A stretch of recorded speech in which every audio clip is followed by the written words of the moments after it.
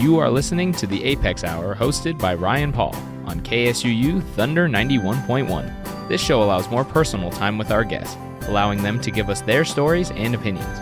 We will also give you new music to listen to, hoping you enjoy some new sounds and genres. Welcome to this episode of the A.P.E.X. Hour.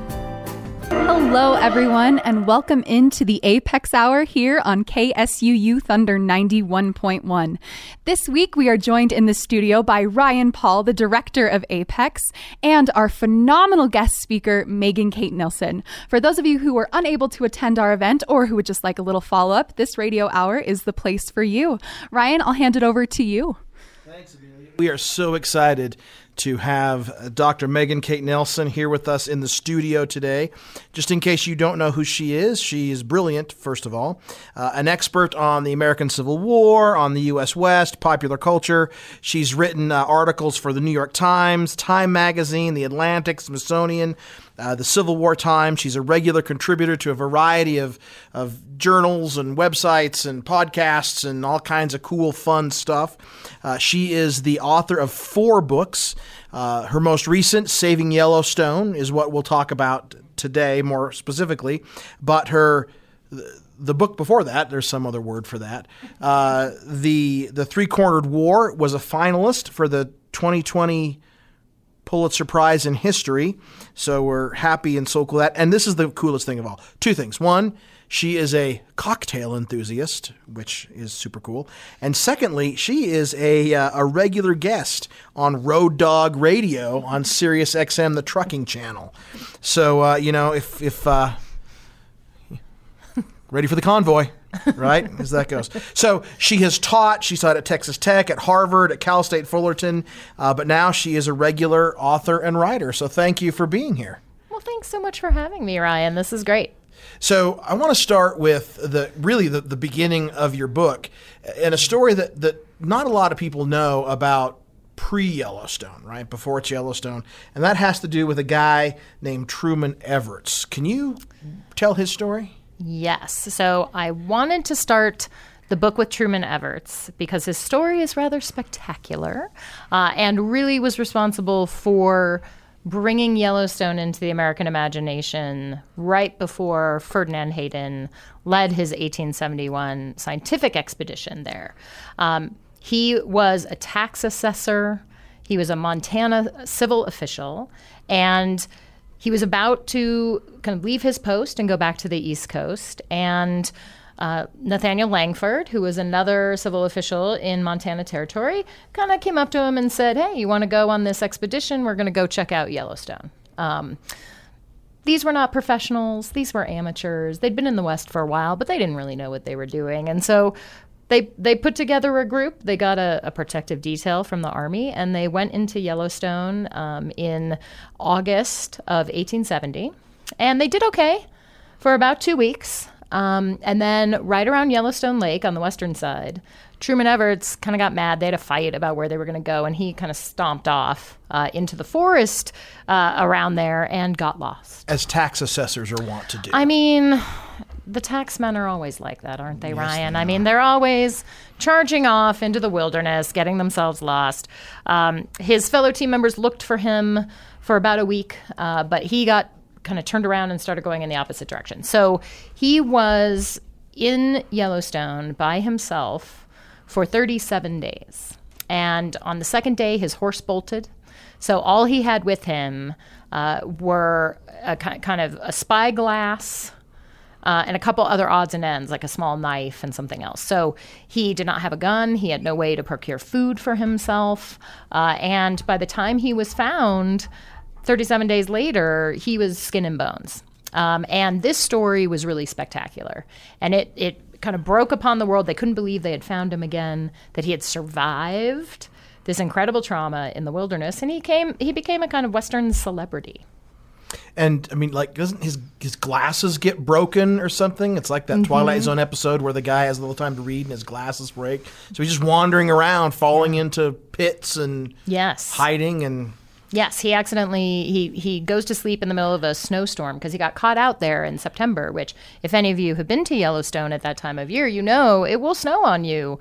And if you get caught out in it, it can be very dangerous. And he was trying to get warm, and so he was sleeping near, kind of on part of the geyser basin near a hot spring, and he fell in. He kind of fell in on his hip and scalded himself. It's really a miracle that he survived, really. And so he then tours the country, or tours the East at least, telling this story. Mm-hmm. And he wrote a big piece for Scribner's Monthly, which was a new popular magazine that had already published an account of Yellowstone by Nathaniel Langford, the leader. And Langford had been giving lectures all over the East Coast, being paid by Jay Cook, an investment banker, who was invested in the Northern Pacific Railroad, which he wanted to run right north of Yellowstone to bring tourists there. So all of this is happening kind of at this critical moment, and Americans are starting to learn about Yellowstone and what is there and how kind of alluring it is, but also how dangerous it is. Because it had been the source of like a fantasy novel, right? I mean, it was like hell on earth, and they'd had all these weird descriptions by the trappers and the mountain men. Is that correct? Exactly. Yeah. It was just a place that everyone passed along stories and rumors. No one could really believe they were true because, and I think it's hard for us to access it at this point because we know Yellowstone. We know it so well. We've seen photographs. But in this moment, when no one knew anything about this place and the stories coming out of it just seemed completely insane, right? Like, oh, a mud volcano. Oh, a cliff made of glass. Oh, holes in the ground where on a regular basis, steaming water will just come jutting out in this giant fountain. It just seemed too incredible to believe. So Langford, who was the leader of the expedition, Everett tells his own story. Langford goes about, paid for by Jay Cook, who has this extreme financial interest in the railroad. Yep. Correct? Yep. And he wants to promote Yellowstone. Is he asking Langford to talk about this and popularize it so the government will act to preserve it, or is he thinking something differently? He was just trying to, at this point, gin up public enthusiasm for the railroad, that maybe people would buy then shares in the railroad to help finance it and start to kind of clamor for tourist access to the region. So he had hired a bunch of lecturers who were kind of going around the country and promoting this region that in that period was known as the Great Northwest, kind of from the Great Lakes to basically the Rocky Mountains. And that was going to be the core corridor for the Northern Pacific. So he wanted Americans to be enthusiastic about it, but he was always lobbying Congress for some project or another. So it would have helped him immensely to have that government support. And as part of this Langford expedition, we have this kind of apocryphal story about the beginning of the national park idea. Would you share that with us? Yes. So after they returned, and historians don't really know when this story kind of emerged. It wouldn't surprise me if Langford came up with it pretty quickly. He was a pretty canny operator, and he was a Montana booster. And the story that came out was that after they had lost Truman Everts and they'd given up looking for him, they were on their way back, and they gathered together one night at Madison Junction. And around the campfire, they were talking about how remarkable a place Yellowstone was, because it really hit on all cylinders, right? They had already seen the canyon, they saw the waterfalls, they saw the wildlife, and then they had actually kind of gone through the upper and lower geyser basin and knew that it was tremendous and unique. And so the story was that they sat around the fire talking about how all of these Montana businessmen were going to come in and make just a bundle on Yellowstone, that they were going to start charging people to come in. They were going to have hotels and spas and all sorts of things. And then one of the party, this is how the story went, just kind of said, you know what? We shouldn't do that. We should give it to the people. This should become a national park and belong to all Americans. No one should be trying to make a profit out of this place. And then in the story, all the other Montana guys are kind of like, okay, yeah, you're right. Right. So this became the origin story and actually was touted as such for years at Yellowstone National Park. They marked the site. It was in all the literature. And it really wasn't until the park historian, why am I blanking on his name? one of the park historians went to do some research on it and really started to dig in and really discovered that this story was not widely circulated until much, much later. And so we're sort of like, did this really happen? We don't really think so. And then a letter turned up from one of Jay Cook's guys, his PR man, suggesting this idea of a national park to Ferdinand Hayden in October of 1871. And that seemed like a more believable origin story, although not as kind of appealing, right? We like the story about people being selfless, kind of initially going out and thinking, we're going to make a bunch of money on this. Oh, no, let's give it to the people. It's like the triumph of morality and the human spirit over greed. And instead of, the truth, which was, in fact, greed. Yeah, there you go.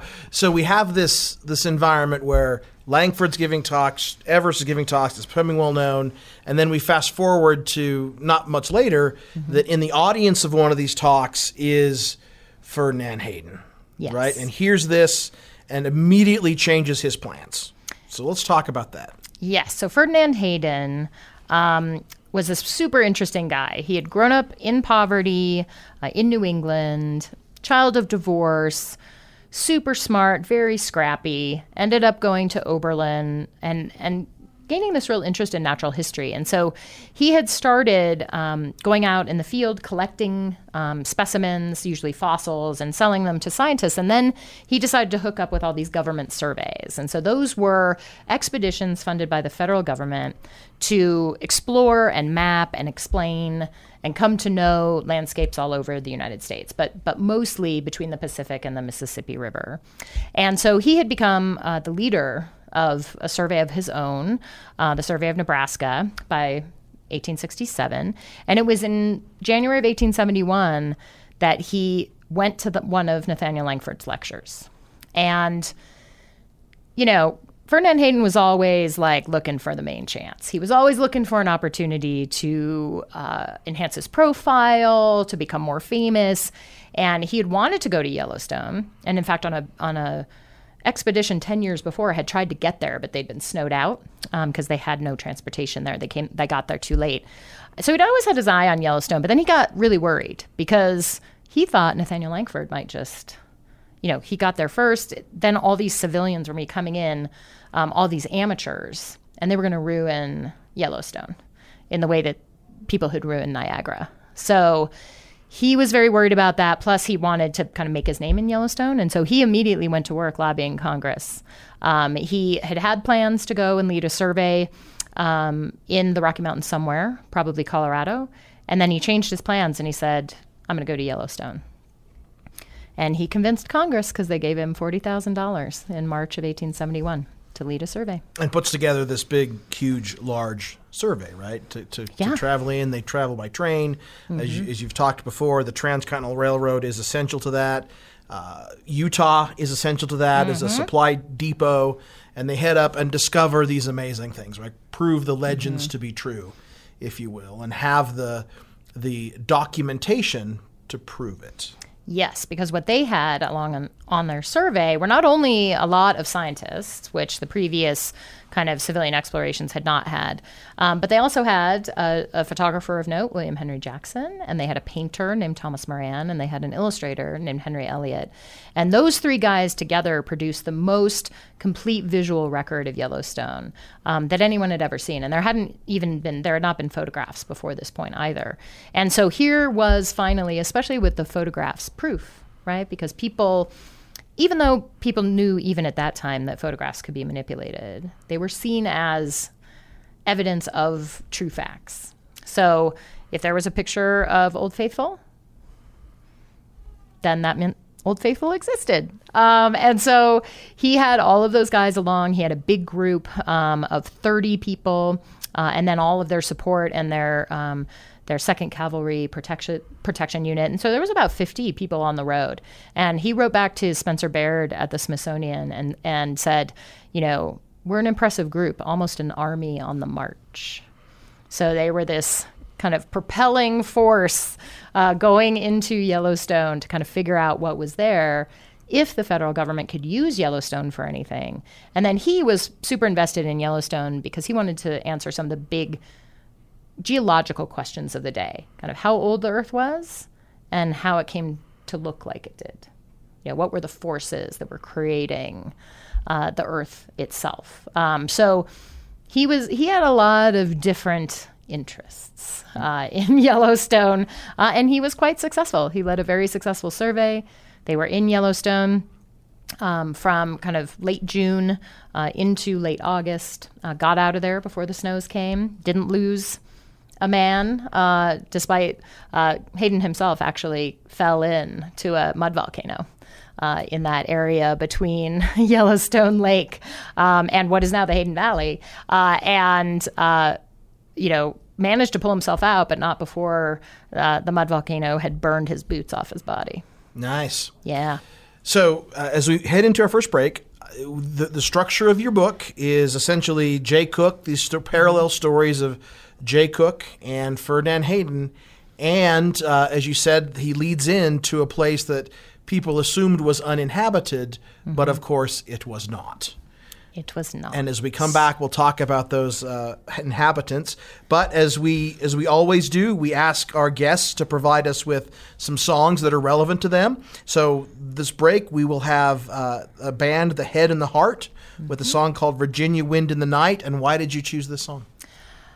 This is one of those songs, when I first heard it on the radio, it was just immediately compelling. It was not a song you had to kind of grow to like. I loved it from the very beginning. And it's really about home and coming home and what different places mean to you. Cool. Virginia don't sound like she used to. Walking home late, smoking my lungs and whiskey burning in my veins. December won't be so forgiving. I'm haunted by a ghost of you and my past colliding. I can never go home. When in the night, when in the night, thought that I heard you laughing. Wasn't that true, my darling? Virginia don't sound like she used to. Virginia don't feel like she used to. But I can feel her heart beating for me, baby. I know her heart's beating for me, baby. Virginia don't sound like she used to. Virginia don't feel like she used to. But I can feel her heart beating for me, baby. I know her heart's beating for me, yeah. I've traveled all over in my life, but nothing slowed me down. This place that I used to love, well, it's just another town. Wind in the night, the wind in the night. Remember I caught you dancing alone in that first apartment. Virginia don't sound like she used to. Virginia don't feel like she used to. But I can feel her heart beating for me, baby. I know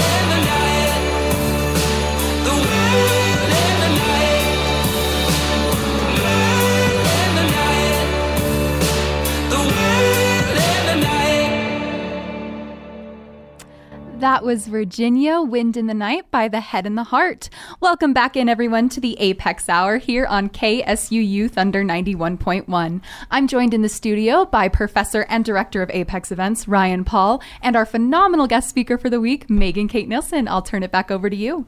Thank you, Amelia.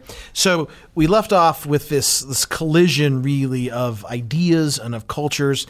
And I want to go into the indigenous people that are living in this area. And you tell a great story about Hayden writing this thing about we're the only ones here, and then let's, yeah. Right, yes. Yeah, so indigenous peoples had been using Yellowstone in a number of ways for thousands of years, right? They had been using it as a thoroughfare, as a ceremonial site, as a place to hunt elk and deer and bison, especially in the winter, because they were drawn to those grounds because they were so much warmer. There were only like one or two bands that were really living up in the mountains really consistently, including one Shoshone band. But for the most part, it was a shared space. It was a shared indigenous landscape. So no one tribal nation was laying claim to Yellowstone. It kind of belonged as a more common space for everyone. And this, of course, led white Americans to believe that no Native people live there. But Hayden, he would write in his reports, as they, for example, went to go investigate what they called the White Mountain and what is now Mammoth Hot Springs. And he would say, I can't believe we're the first people to see this. This is awe-inspiring. This is amazing. And then I turned my horse up the trail and followed it up to the top of the structure. And I'm like, Hayden, who built that trail, do you think? Like, what? Obviously, there were people here before you. And in fact, there were indigenous people there before him. And Hayden and his entire team had run into a whole group of former miners along the Gardner River, taking the waters for their illnesses when they first got there. So, they weren't even the first white people to be there and to see this place. But Hayden, of course, believed that he was the only legitimate person, that he was the first person to really encounter that space who knew what it meant fully because he was a scientist. So that leads us into the third protagonist in your book, which is Sitting Bull.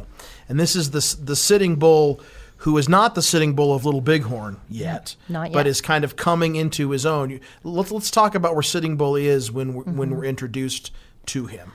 Yeah, so I think most people wouldn't associate with Sitting Bull with the Yellowstone in this time period because he was living his sort of the area that the Hunkpapa Lakota were living in and hunting in was further east, but they lived along the Yellowstone River Valley. And Sitting Bull and all of his people believed that their homeland stretched from the Missouri River along the Yellowstone River watershed all the way to its source, which was the Yellowstone Basin. And so they considered that their territory, and they very frequently ranged along it. They were always bringing war to the Crow Nation, which by this point had reservation lands north of Yellowstone. But the Lakota were very interested in pushing the Crow beyond the mountains and taking that territory for themselves because it was such an amazing trading thoroughfare. They wanted control of it, right? So Sitting Bull, we don't really have any evidence that he knew that Hayden was in Yellowstone. The people he was really paying attention to were the railroad surveyors that Jay Cook had sent.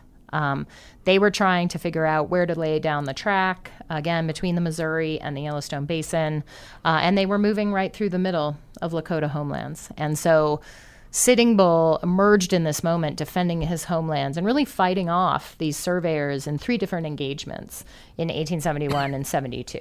And he, at this moment, really starts to come to the attention of U.S. Army officials and government officials because of those actions. And I think it's interesting that you spend a lot of effort in the book creating not only visual images, but using actually the Native American names and terms and spellings. Can you talk about that process? Yeah, I feel like as a non-Native person writing Native history, I always try to privilege native sources. So any source that is written by an indigenous historian, oral historian, any memoir, those sources I always use first. And I always privilege in the footnotes and in the accounts that I'm giving. And then other sources written by white Americans, if they're primary documents or secondary sources, kind of come in at the end. So that's one strategy. The other strategy is to be very respectful of the language. And there were certain terms that I was using over and over again that were terms that the Lakota people used for, like, the Missouri River. And so those stayed in the Lakota language throughout the text. And I always use the spellings for Hunkpapa Lakota especially as well. And for other terms, I just wanted to give people a sense of what the Lakota term was, either for a person's name or the name of a location, so that there was a recognition there that these are people who had a long history with this landscape, and they also called it by different names. And where do you find all that stuff? Is there like a Lakota spelling source or online translator or what? Yes, there are a couple of different sources, but I used an online Lakota dictionary to do my translations, and then I also hired a Lakota Dakota historian named Jimmy Sweet, who teaches at Rutgers, and I hired him to read my entire manuscript, and then I also hired him for language consultation. Very cool. Very cool. So there's a great story, at least I think it's an amazing story, that we don't really know or tell about Sitting Bull at the Battle of Arrow Creek against, we relate that story because I think it's absolutely incredible. This is one of those moments where Sitting Bull just kind of didn't set out to have a battle with U.S. Army officials. It happened a little bit accidentally, but he and his warriors were off. Actually, they were going to the Crow reservation to engage in battle there because the Crow were their traditional enemies. And so they were on their way there, and they quite literally ran into the survey team, one of the survey teams that Jay Cook had sent out from Fort Ellis in Bozeman. So that team was coming from the west and moving east. They were coming from Yellowstone, along the Yellowstone River, trying to survey a good place to lay down the track. And so, the Lakota warriors saw that they were there. They surveilled them for a day or two. And then Sitting Bull and his fellow leaders were kind of in consultation, deciding what to do.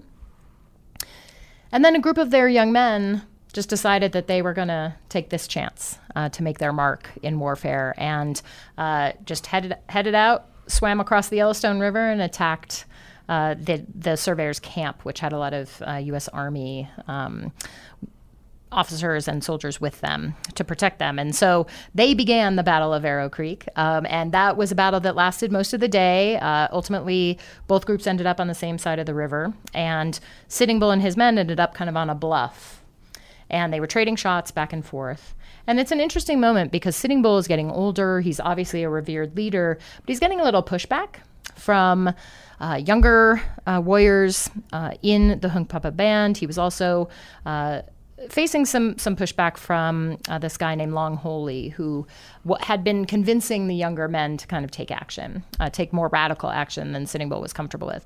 And Sitting Bull really saw that the battle was pretty much over. No one was going to win. No one was going to take that ground. But the Lakota had made their point and had said, "This is our land. You are not supposed to be here." And so he called for a retreat. And Long Holy ignored him, and some of the younger warriors ignored him. And Long Holy basically said to him, "I don't know, have you lost your nerve? Have you lost your, bravery? I thought you were a brave man."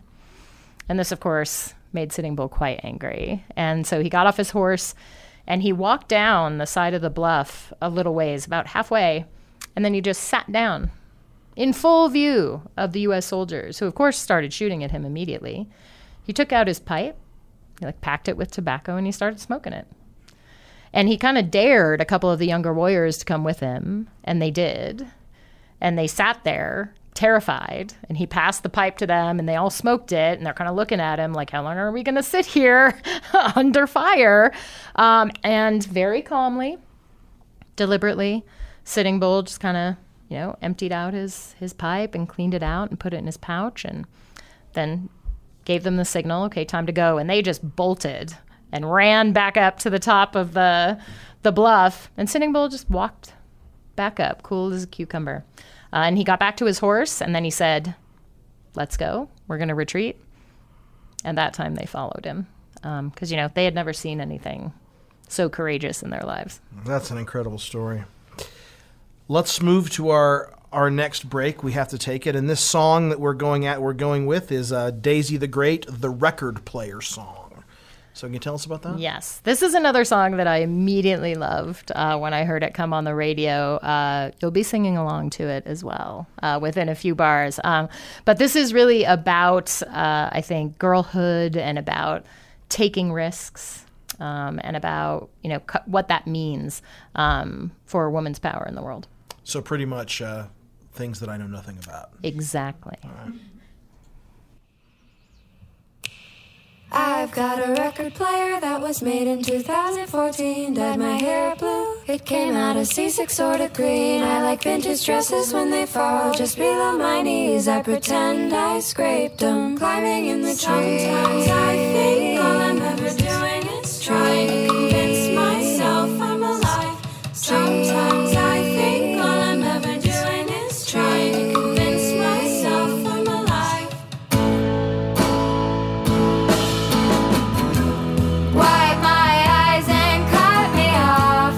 Wipe my eyes, I'm crying. I'm just crying for attention. For attention. Wish I'd been a teenage rebel. Teenage rebel. Never even got detention. I don't really love you. I just said that for a change of pace. I'm sorry. Sometimes I don't recognize my face. I've got a record player that was made in 2014. Dyed my hair blue, it came out a C6 sort of green. I like vintage dresses when they fall just below my knees. I pretend I scraped them, climbing in the trees. Sometimes I think all I'm ever doing is trying to convince myself I'm alive. Sometimes I think all I'm ever doing is trying to convince myself I'm alive. I need a dictionary. Someone look me up and define me.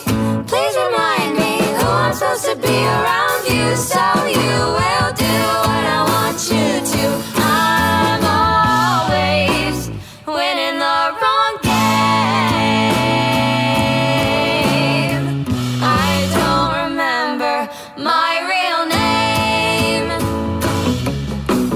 I've got a record player that was made in 2014. Dyed my hair blue, it came out a C6 sort of green. I like vintage dresses when they fall just below my knees. I pretend I scraped them, climbing in the trees. Sometimes I think all I'm ever doing is trying to convince myself I'm alive. Sometimes I think all I'm ever doing is trying to convince myself I'm alive. I've got a record player that was made in 2014. Dyed my hair blue, it came out a C6 sort of green. I like vintage dresses when they fall just below my knees. I pretend I scraped them, climbing in the trees. I've got a record player that was made in 2014. Dyed my hair blue, it came out a C6 sort of green. I like vintage dresses when they fall just below my knees. I pretend I scraped them, climbing in the trees.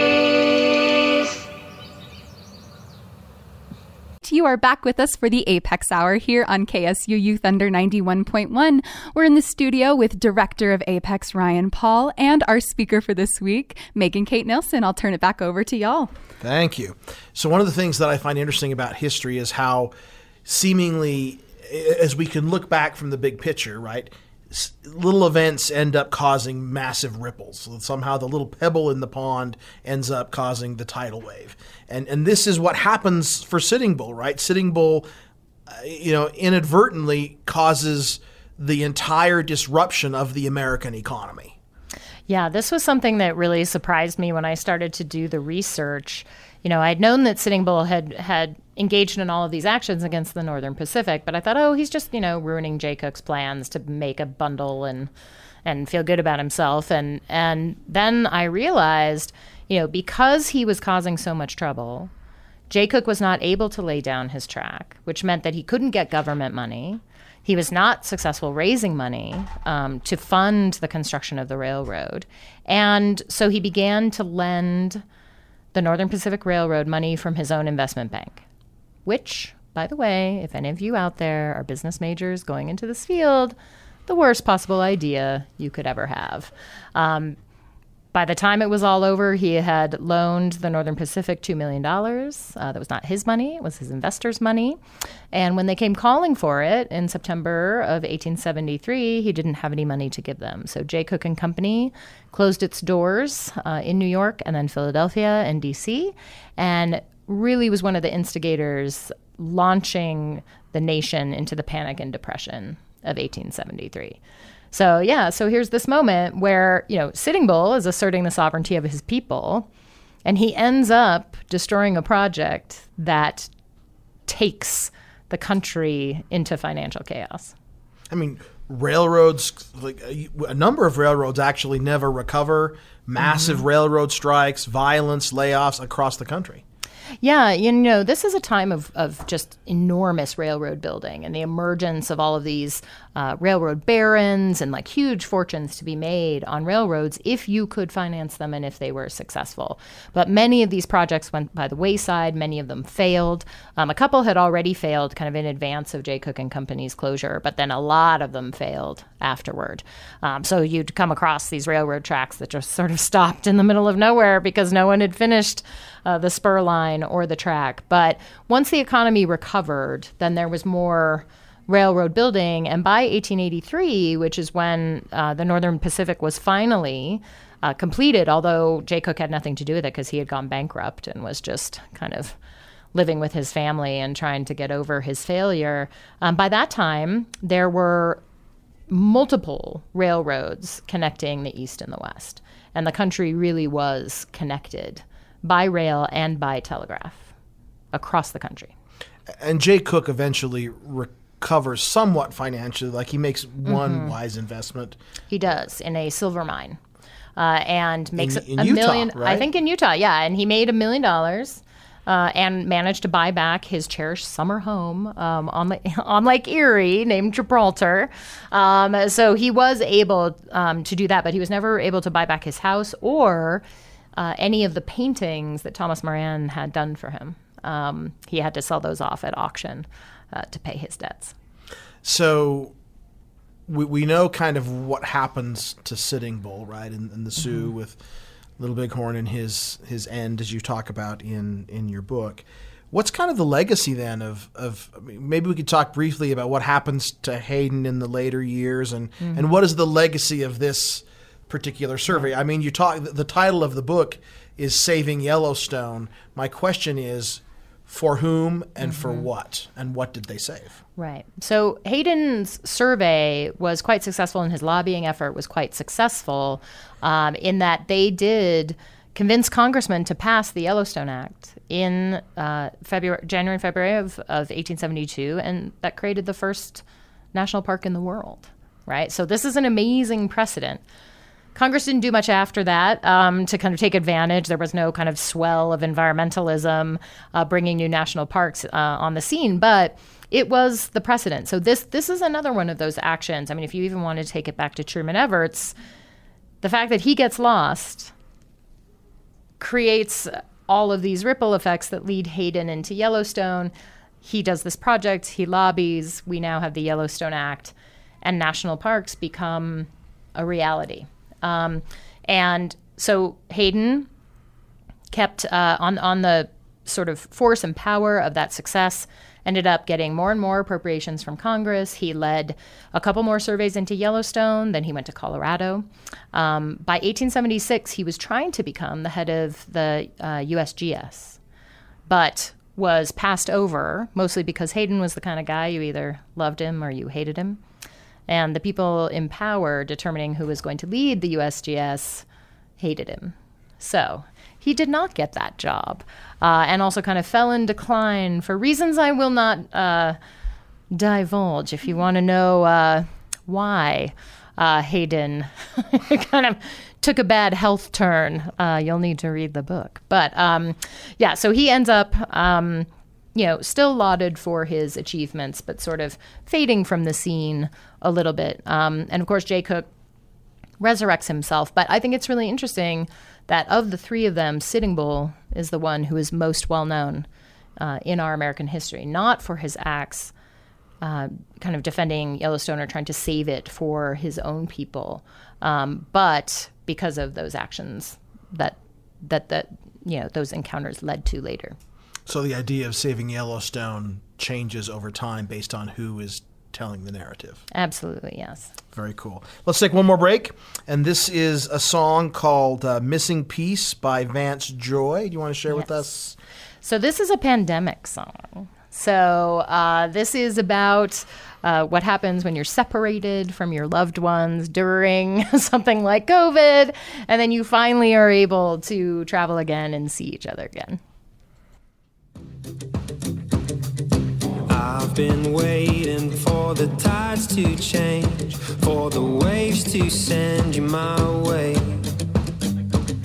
I see you, darling, but you pixelate. It gets hard to take these days, but we'll hold the line. I won't let go, 'cause I'll be there when you can finally make it home. And I don't mind, 'cause we both know that we'll be fine when you can finally make it home. Because when I'm in a room with you, that missing piece is found. You know when you're by my side, darling, nothing can bring us down.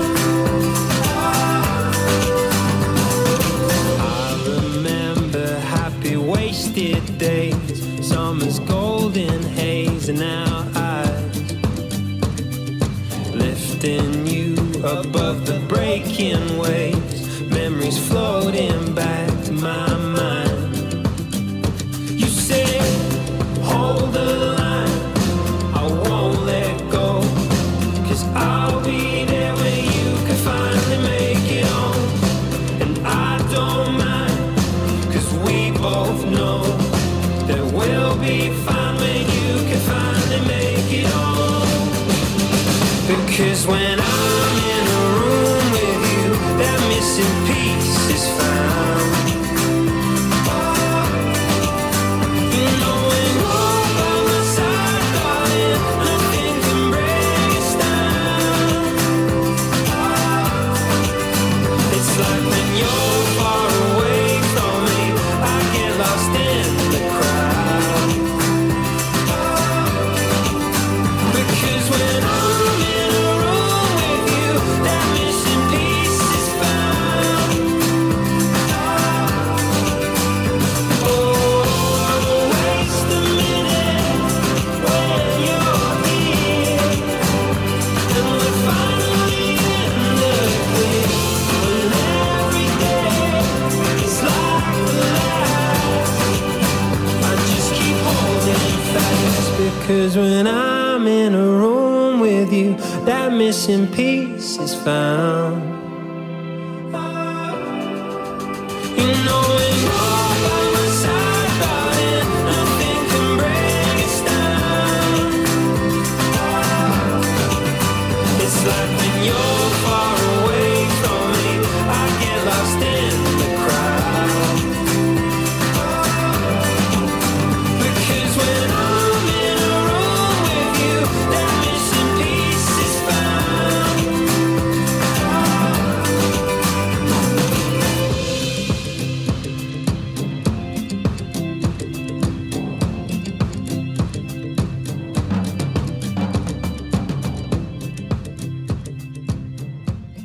Alrighty, everybody, welcome back in. That was Missing Piece by Vance Joy. You're here with us for the A.P.E.X. Hour, joined in the studio with our speaker for the week, Megan Kate Nilsson, and of course, our host, Ryan Paul. Ryan, back over to you. Thank you. As we're nearing the end, but I'd like to ask you a question about kind of what's next. What are you working on next now? I am working on my new book project, which is called The Westerners, the true pioneers who built a region and shaped a nation. And the book basically asks the question, what if we think about the people who built the West, not as pioneers, but as Westerners? Not necessarily as kind of white people moving from east to west, but people from all different communities moving in all different directions through the West between 1800 and 1893. When are we expecting that to hit the shelves? 2025, fall, October. Yes. Very cool. Very specific and very cool. It is, yeah. When you sign these contracts, you basically agree to turn a manuscript in, and it includes a publishing date. You can always shift it around, but it's good to make the deadline. Yeah, smart, and hopefully won't have a pandemic in between, because you wrote Saving Yellowstone during a pandemic, right? I did, and actually the previous book, Three Cornered War, came out a month before the pandemic started. So yes, I would like to release a book in a sort of more normal time without a lot of national and global trauma involved in it. That would be nice. We would appreciate that as well. Yes. So the time has come when we ask a final question, and we should say we are joined, of course, as you all know, by my amazing and brilliant producer, Amelia Nauman. But we're also joined with our incredible intern, Sophie Javage, for this last segment. And this is a question, Megan, that we ask everybody because we just want to know. So, Megan Kate Nelson. Yes. What are you currently watching, reading, or listening to that is bringing you joy? The Great British Bake Off. Yes. Because I got to tell you, I was so happy when I discovered that show had dropped its first episode again for this season. That show just makes me so happy. The bakers are so lovely. They're so nice to each other. They're so supportive. And it's a show about food and delicious food. And it's just a lovely experience. I'm always happier when I'm done watching it. So are you going back to earlier seasons and coming up, or do you start? Oh, no. I've watched it all. So I am currently in the new season. The next episode, I believe, drops Friday. So, yeah, I will be streaming that on Netflix. Have you baked anything that is... Oh, no. I have not. I've not done any of that experimentation, but I just, as far as reality shows go, it is just such a lovely viewing experience. Because even when people lose and they have to leave, I may have cried more in Great British Bake Off episodes than any other show I've ever watched. Wow. Because they're so sweet. They're so nice. And I also realize why it is almost impossible to do an American version of that show, because we're just not so nice. There's a lot of snark, I think, among Americans, and the way that they have with each other in the baking tent is just lovely. Very nice, very nice. Thank you, Sophie Javage. Yes, Ryan. What are you currently watching, listening to, or reading that is bringing you joy? I guess mine kind of falls under the listening category. I've had so many random people give me phone calls this week that have just brought me so much joy, like so many reconnections, people I haven't talked to in like years. All of my family members called me this week, and they never do that all in one week, and they were just all making me laugh and just bringing me so much joy. So I'd probably say random phone calls. I love that. She could be on the Great British. She could be the one American she could, and all of her friends does it. Hey, I'm trying, in training. There you go. Amelia Nauman. What are you currently watching, reading, or listening to that is bringing you joy? So this week, with every other college student in town, I went and saw Don't Worry, Darling because of all the controversy around it. So I've been thoroughly enjoying reading all those Twitter threads, and seeing the movie was a part of that. So there's my answer. All right, Ryan, we're going to turn this question over to you. What have you been listening to, watching, reading that is bringing you joy? I have had a chance to be in the car a little bit, and I have discovered a podcast which I have really dug into, which is called History That Doesn't Suck. And it's really an irreverent, kind of cool look at American history, bringing connections together.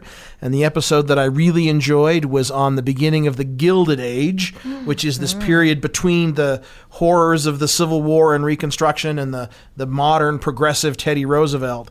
And this episode talked about the railroad strike of Jay Cooke, which I found fascinating, and these three presidents who we don't hear much about, Hayes and Garfield and Fillmore, including the untimely assassination of James Garfield, who for all intents and purposes seemed like a real straight-up dude. Yeah. He and Hayes, actually. Yeah, what would the world have been like if Garfield would not have been killed? And Guiteau shoots him as a service to the Republican Party, right? That's right. He's a Republican himself. So anyway, that is what I find. Not that I find assassinations joyful. Assassinations bring Ryan joy. People who tell good stories are wonderful and exciting. The very last thing we need to ask, because this begs the question, is your cocktail. You're a cocktail enthusiast. Very quickly, give us your favorite. Okay, what I'm actually going to do is I'm going to give you three different ones that are all I like cocktails where it has a couple of ingredients and then you can switch out the alcohol component. So with bourbon, this drink is called the Gold Rush, and it is bourbon and honey syrup and lemon. But you can put tequila in it and it becomes El Oro, or you can put gin in it and it becomes the Bee's Knees. And it is quite nice. Highly recommended. Very nice. 5 stars. 5 stars. Well, thank you so much for being here with us, for coming to Cedar and to being here at the university. We've enjoyed our conversation. Thanks so much for listening to the A.P.E.X. Hour here on KSUU Thunder 91.1. Come find us every Thursday at 3 p.m. right here on Thunder 91. We would love for you to come to our events on campus. For more information, check out suu.edu/apex. Until next time, that was the A.P.E.X. Hour on Thunder 91.1.